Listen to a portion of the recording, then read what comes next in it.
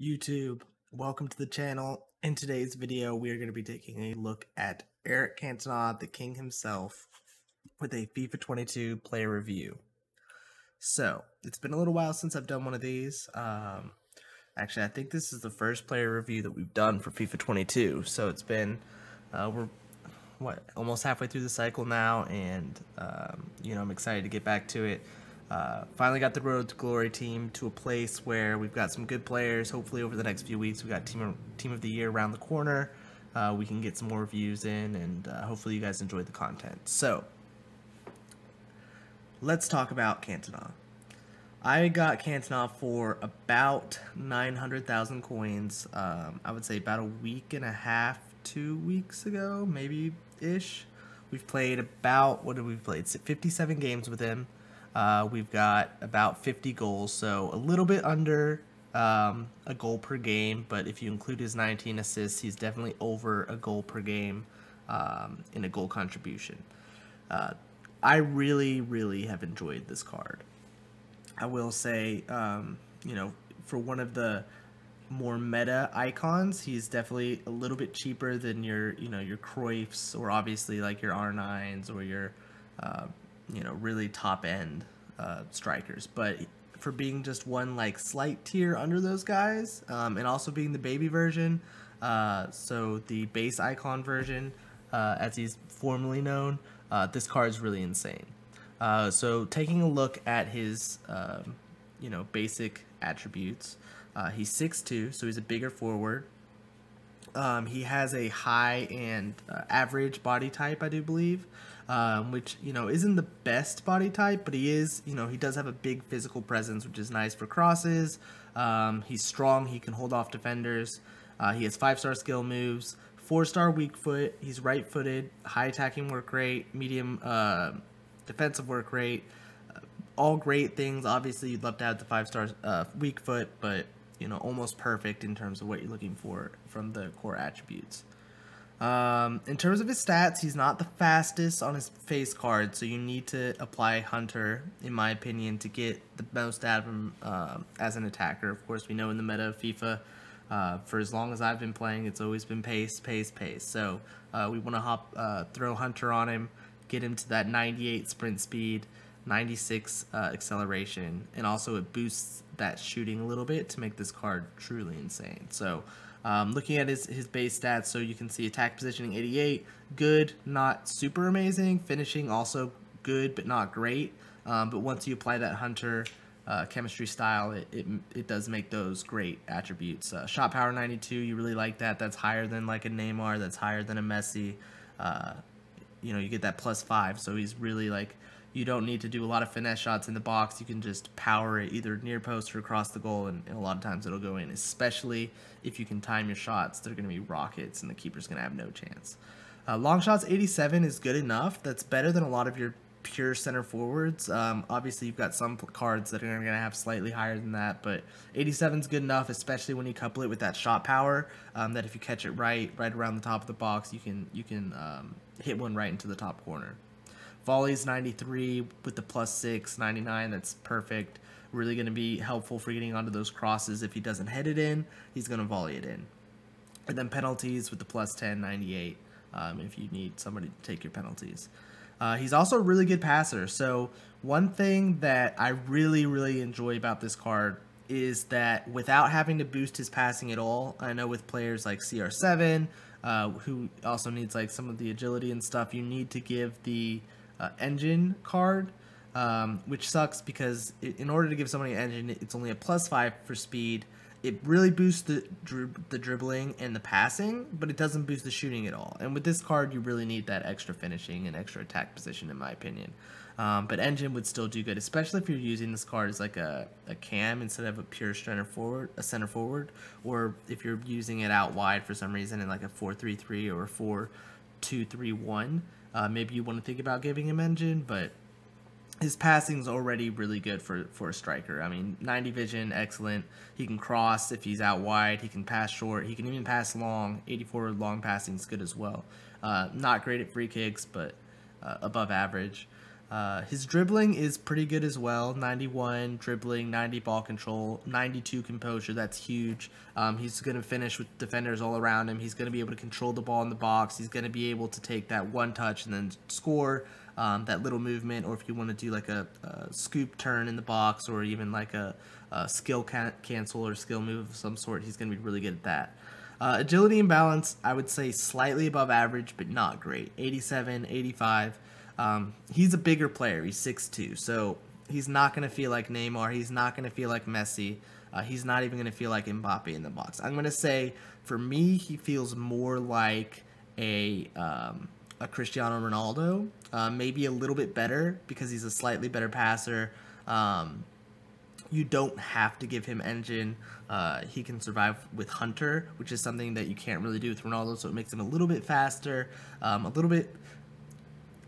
They're both great finishers, but I think he's got a little bit. I play with him and CR7 together as strikers in a 4-4-2, which I'll talk about in a second, and I definitely feel like Cantona's a little bit more consistent.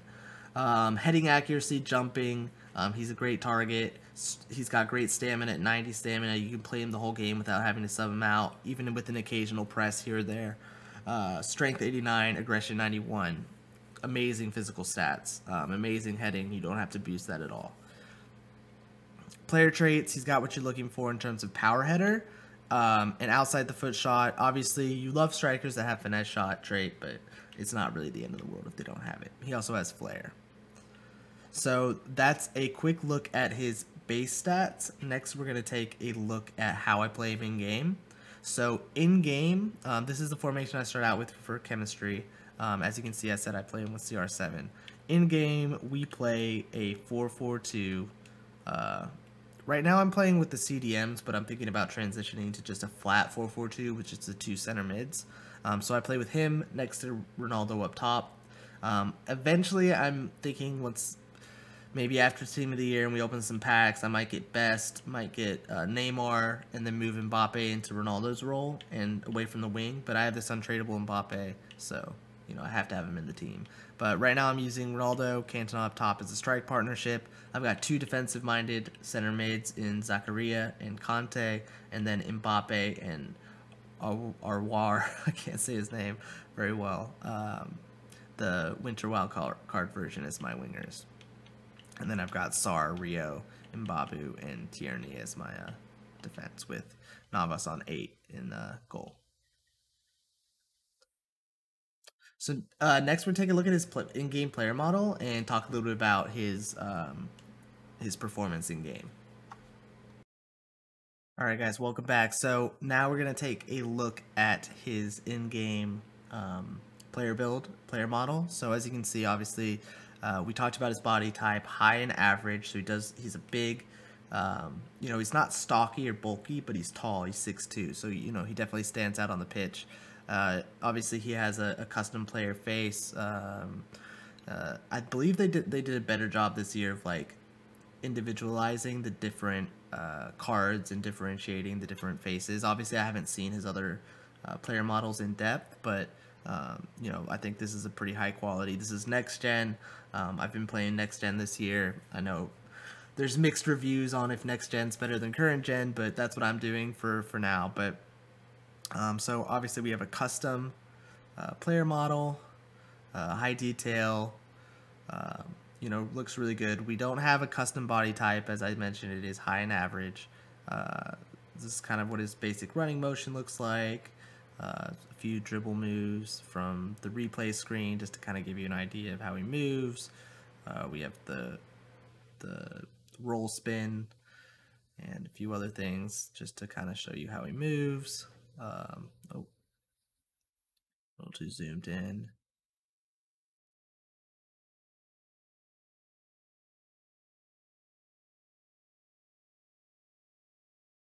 Just to show you a little bit about and I'm just playing, this is just against the AI, just to kind of show you how he moves around. We'll get him the ball here once he gets back on side. This is just on beginner.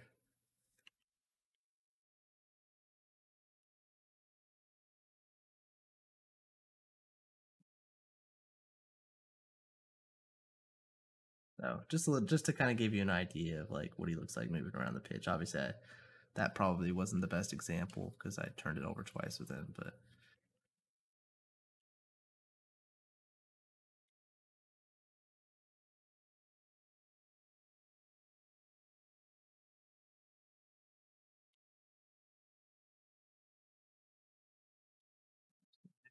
Elastico, the standing still Elastico.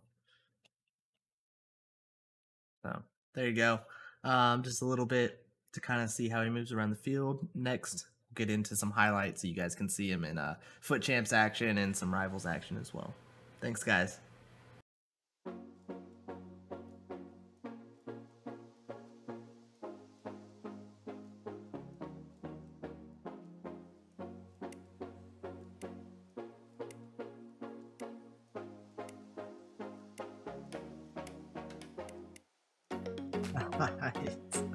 Cantona's a beast, man.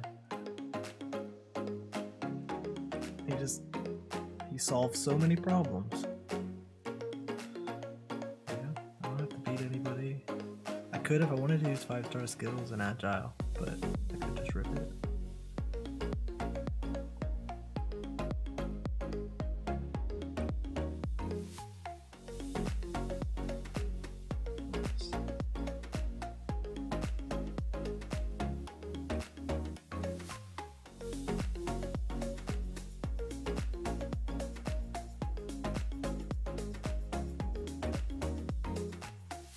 King Eric. I love that cancel, that reverse cancel. That's nice. It gets him every time.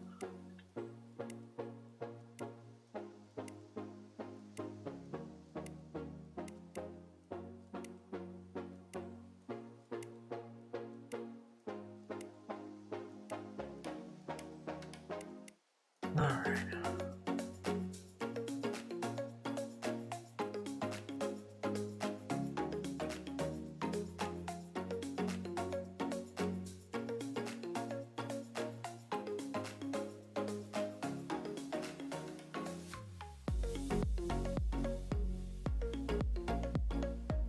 Not fair, man. He's a cheat code. For under mil, you can get this guy. He's got everything. I mean, other than 5-star weak foot, he's literally got everything.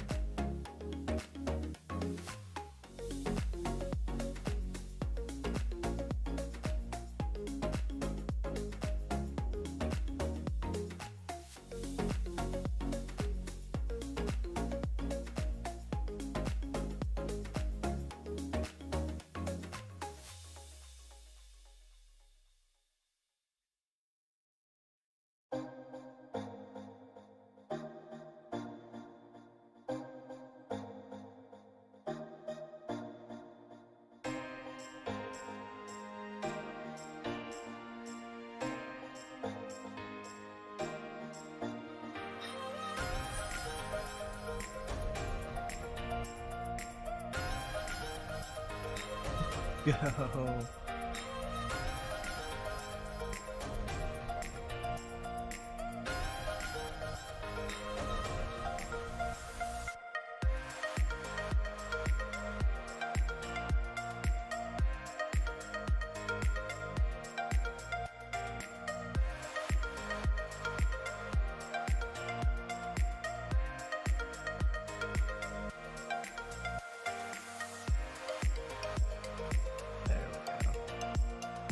That's another great thing about Cantona is that he can pass.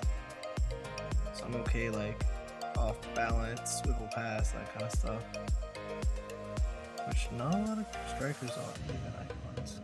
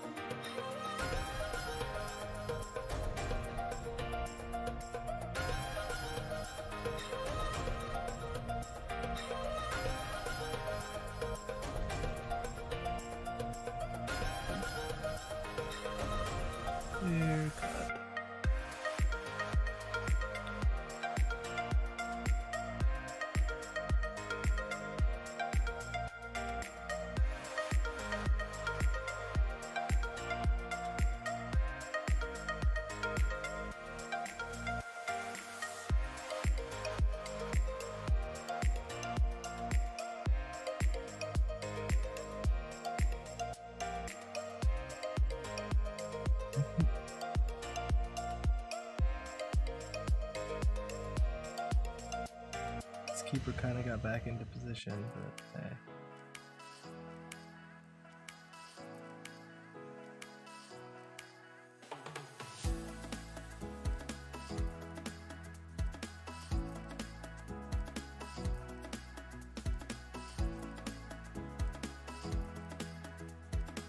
Nicely done.